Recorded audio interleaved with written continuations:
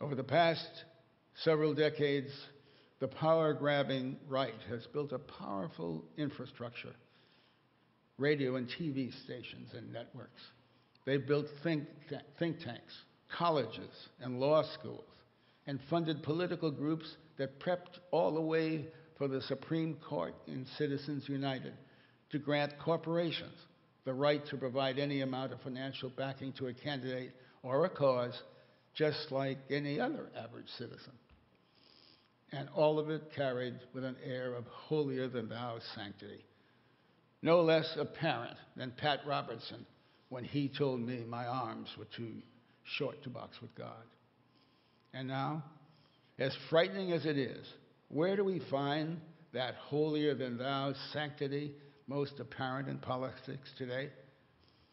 Among the 7 candidates attempting to prove in every debate that we have seen that they are the right kind of Christian to be the Republican candidate for the presidency of the United States.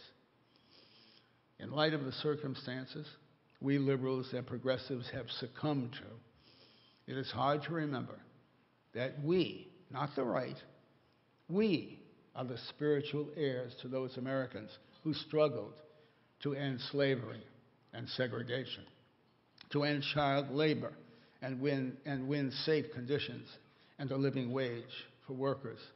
And we are the spiritual heirs to those who conceived of and fought for just about every bit of social legislation in the last century.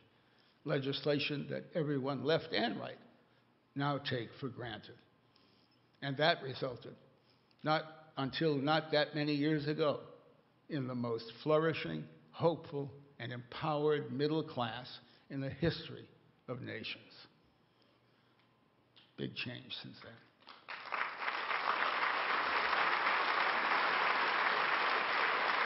then. And yet, despite being the spiritual heirs to all of that, it is the right that presumes ownership of everything that pertains to God and to the flag. Looking to the future, I will rely on People for the American Way and its sons and daughters in Young People For and the young elected officials you saw earlier to continue to fight for that wall of separation between government and religion. I will rely on them to ensure that equal protection of the law covers all Americans, no matter their race, religion, or sexual orientation. And I will rely on them to claim their share of God and the flag by acknowledging that the God for all believers on the right is the same God for all believers on the left as well.